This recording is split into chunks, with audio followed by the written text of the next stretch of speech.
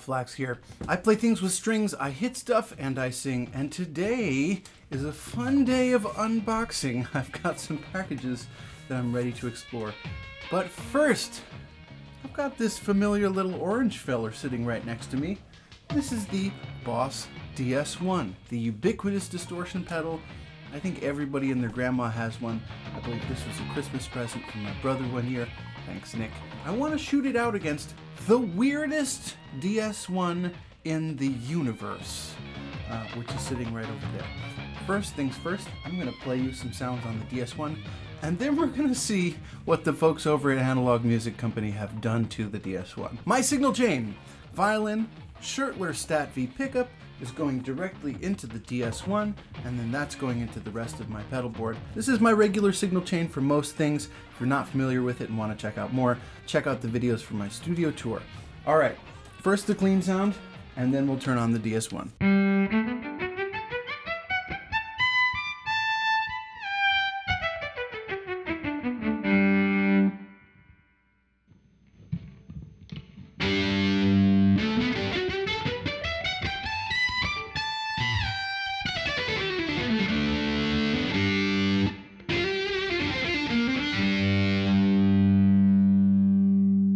This is, I think, how Mark Spear sets his stock DS1, the guitarist for the band Khruangbin. If you haven't checked them out, check them out. He uses his with the distortion all the way off. Here's what that sounds like.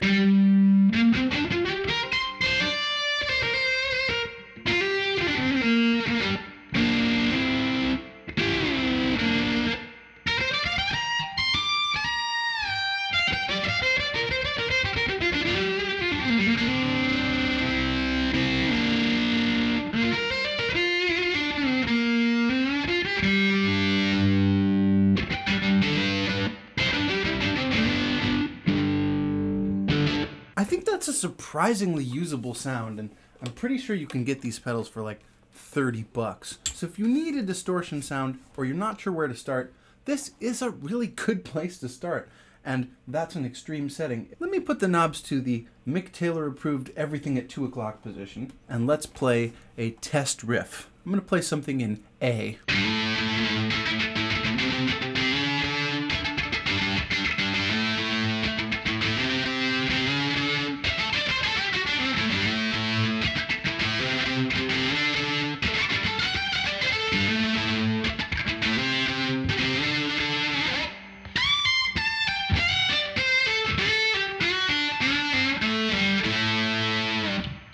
Now it's time to get unboxing. Konstantin Kosyovsky. Konstantin sent me this package from Kyiv in the Ukraine, which I'm glad I ordered when I did. I ordered this in January. It got here before all of the chaos that started to unfold there started, so sending out love to everybody in the Ukraine battling for freedom. We've all seen it. We're not living under a rock. I bet you've already donated, so do what you can to help those in need. In the meantime, let's check out this ridiculous pedal.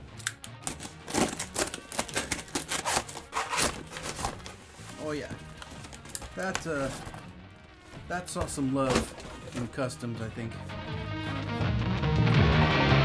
Oh, I really got to learn how to use autofocus. Si vis pacem para Bellum.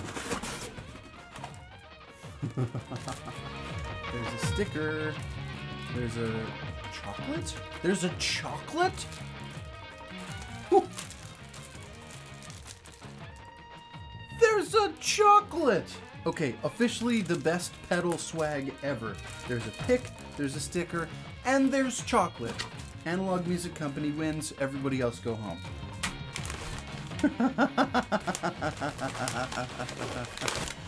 Oh, baby. Look at this thing. This used to be a DS1. It is no longer a DS1. It has been modded to hell and back. This is the evil pumpkin.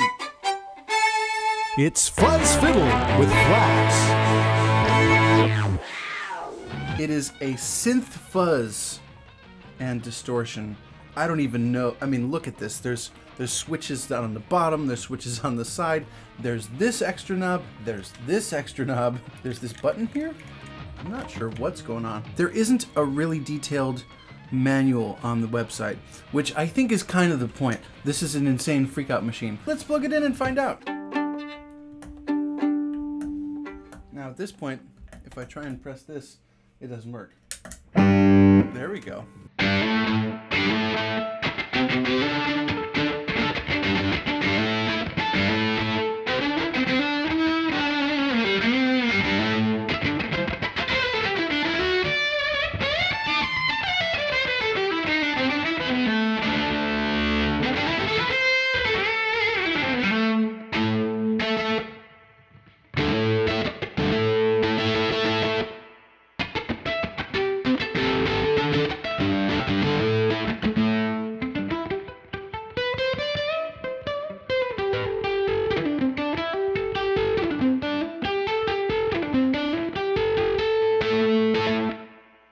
It might be me, but I think that sounds better than the stock DS1 setting. I think that is just in stock mode, but let's see. Okay, now let's start pushing buttons and tweaking knobs and stuff. Oh, this is a kill switch. That's useful. Switch number 1. I'm gonna just go from bottom right and then just work my way around the pad.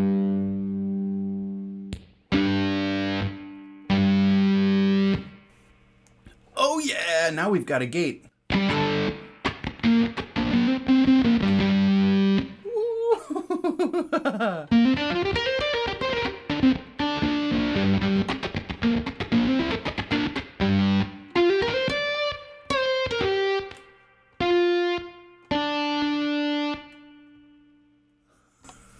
Pretty aggressive gate.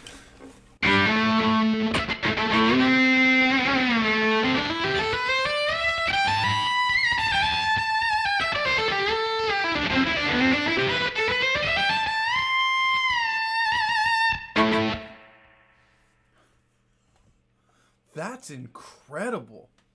That's the first switch. There's like 11 more switches. Oh, and it's a 3-way switch.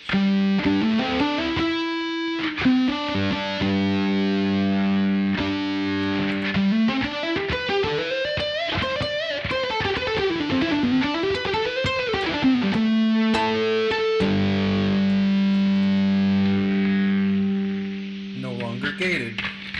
Hey, it's no longer gated.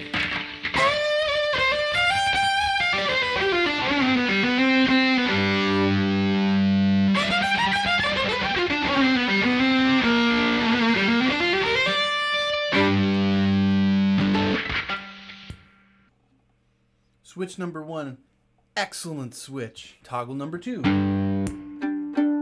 no sound anymore.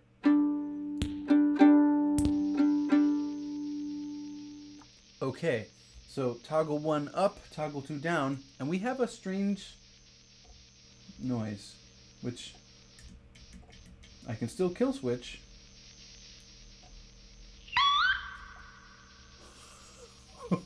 What just happened?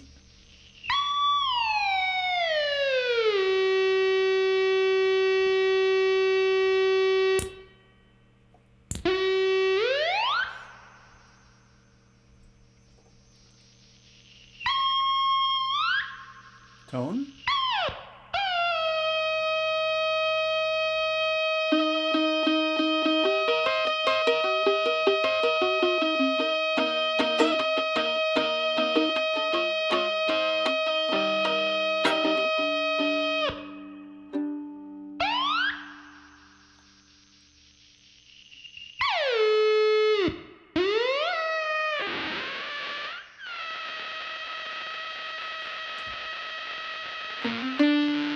Now we got signal.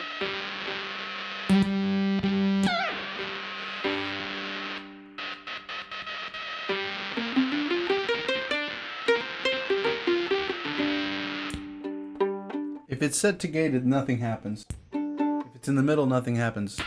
If it's the fuzz, it pushes this toggle into weird dying balloon mode.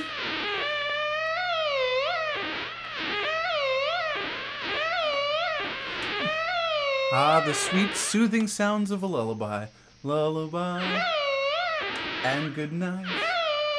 Go to sleep, little.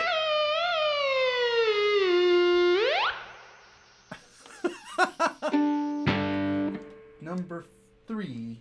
This is now up. Right, here's down. Not making a huge difference. Maybe I have to combine it. Nope.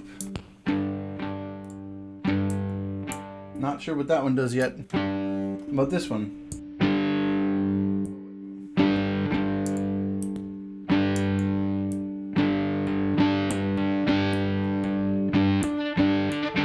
That's a nice toggle. Okay, so toggle number 4. I'm going 1, 2, 3, 4. Toggle number 4.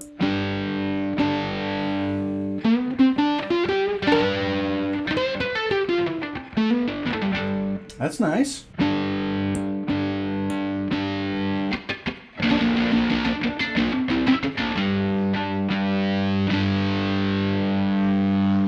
feel like I ought to push everything up to the 4 o'clock position. No, let's use this. Let's use this evil pumpkin subtly. So the first 4, not clear what's going on there, but some sort of gain staging circuit bending. Time for the bottom 3 along the underside here. All right, now I've got everything set to off. That one was on by default. If I switch it to the other side.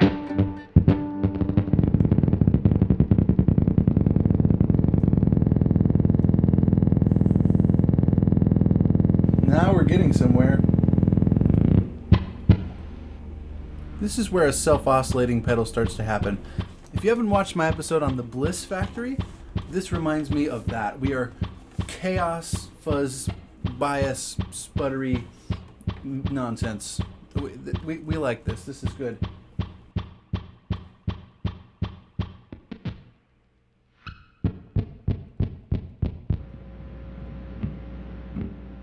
This is the tone control. Oh, there you go. This is a sputtery.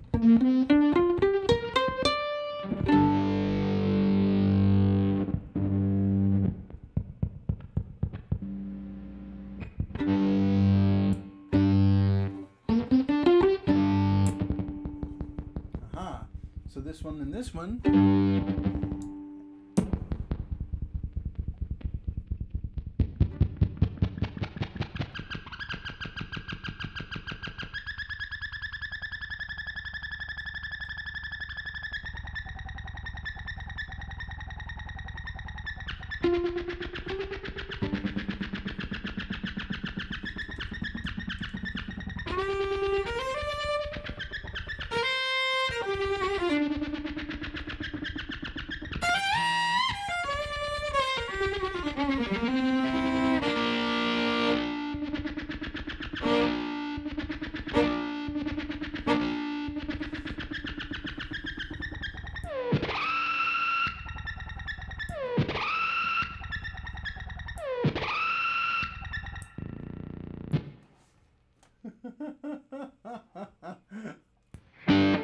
That's absurd. Okay, middle toggle to the right, off, to the left. No obvious change, but let me go back and put the right one to the right. Middle one as well now.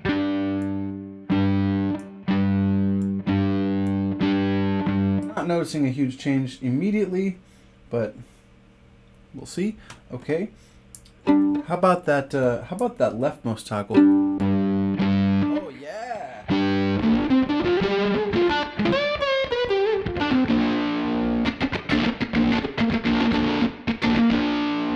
Yeah.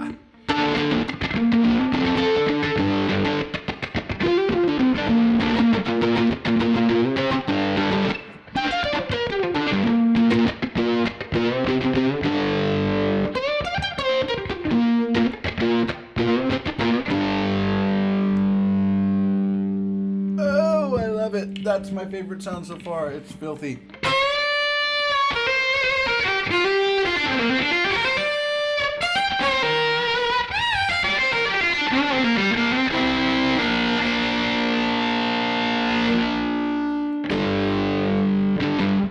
Oh, interesting. So now this is the left one is to the left and the right one is to the right.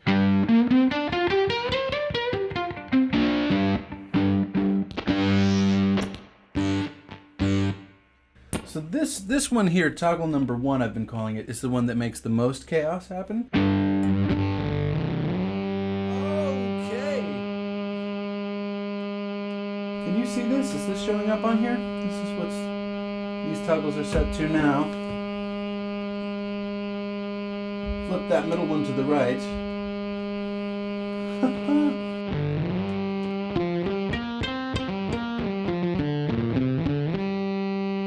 This is crazy.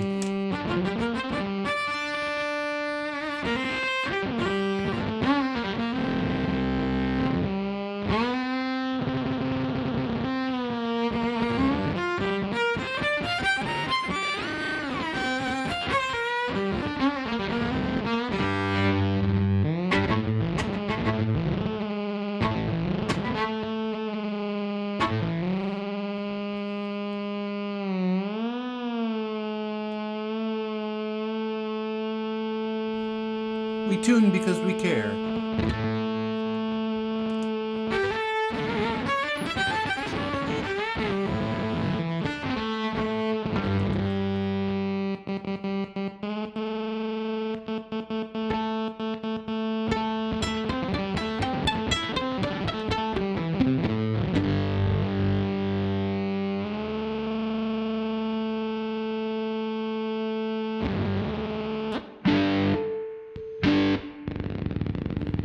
Yeah! Okay, now the middle switch is to the left. So the outer ones are outside and the middle one is to the left. Give it more gain.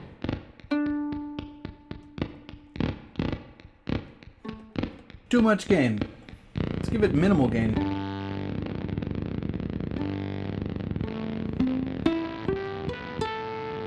I assume there is some circuit bending, some short circuiting going on here. That's very handy for talking. And furthermore,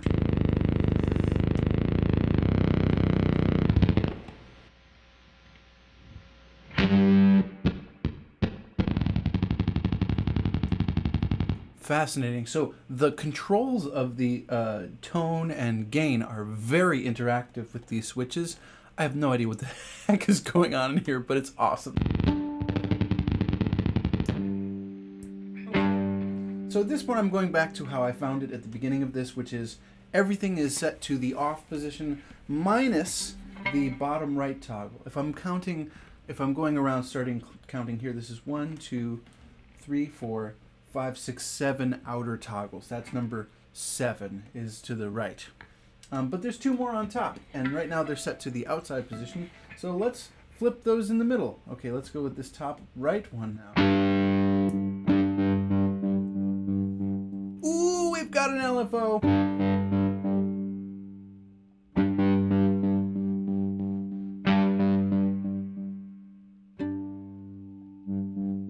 Now the side knob does something.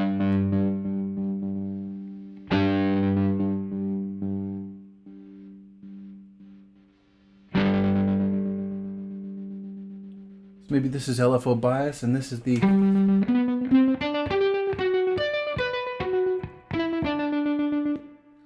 Yeah, that's probably the right hand, the red colored one on the left side, which is visible just barely. That's the rate.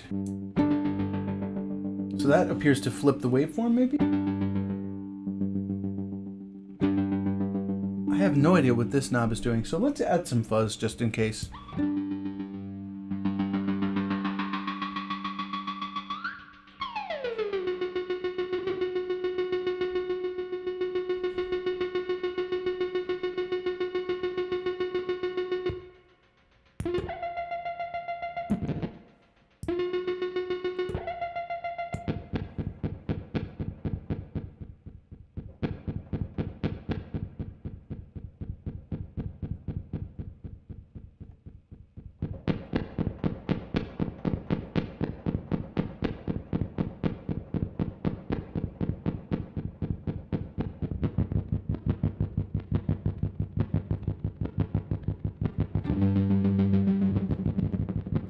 At this point, it's an instrument of its own. No violin needed.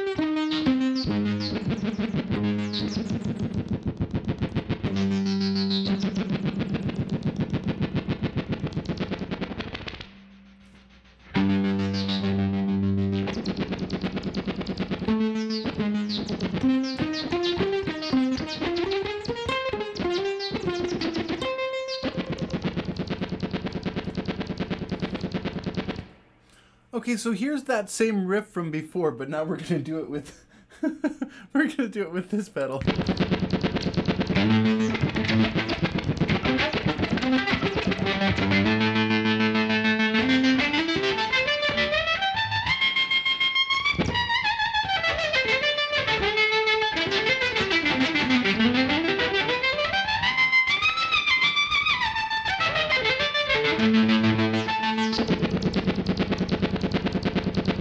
Okay, that's insanely wonderfully inspiring. A lot of cool sounds in there. Did I mention that they included chocolate? I'm gonna have to look up what Latin for si vis pacem para bellum means. It's probably somewhere where I can Google it. Let's Google it. If you want peace, prepare for war. That is eerily kind of premonition of what's happening in Ukraine right now. I have no idea what this pedal is or does.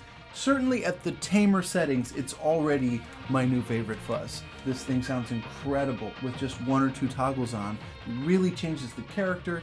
The gated fuzz sound in here is amazing. That with the LFO on is a very, very usable sound. It's similar to the Chase Bliss Factory, but a completely different circuit topology, so it behaves differently, it feels different, it sounds different. It's got this really raunchy, gritty character that I like a lot. That's gonna end up on a lot of recordings. What do you think? Did they make something amazing happen out of the original DS1? Or do you like the sounds of the DS1 as is? Or do you hate both? Let me know in the comments. That's it for this episode. Thank you so much for watching. If you enjoyed the video, please hit the like button and subscribe to the channel if you haven't already. Thank you as always to my supporters on patreon.com. You help make this possible. And I'm gonna go eat this chocolate now. See you in the next one. Bye.